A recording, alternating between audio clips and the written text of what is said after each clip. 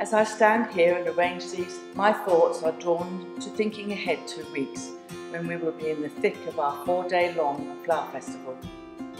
Our church will be filled with 36 very different arrangements using wonderful flowers like these anthuriums that are waxy and shiny looking, but if you touch them they get bruised. You have these lisianthus, although that's not the posh name for them.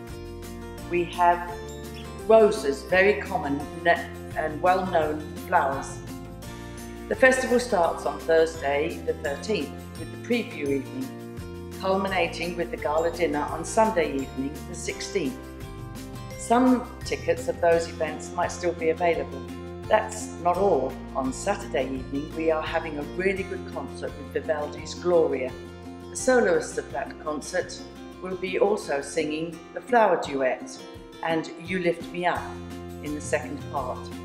The opening times are 11 AM till 5 PM Friday and Sunday, and 2 to 5 on Sabbath afternoon.